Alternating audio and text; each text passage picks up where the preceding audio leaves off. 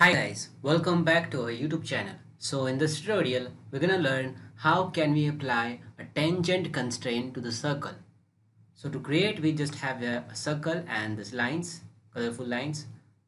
So to apply it, we just have to click on this parametric, and here in this geometric group, we have an option here that is tangent constraint. Just after clicking, your command will be activated. Now here the command says select the first object. So let's suppose the circle is the first object and the second object is the line.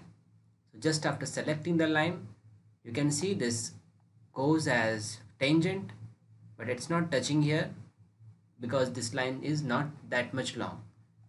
So let's understand this one. So if I select again this command tangent, the first object and the second object, and now as you can see, it's been touching. Similarly, if we apply this here, select this tangent constraint, first object and the second object, and it passes from here. So make sure if you want to match this circle with this the line, you want to create a tangent, so that should be in the range of this circle so that it can attach. And now we can select tangent constraint, the first object and the second object, and this way you can have the perfect tangent in the circle.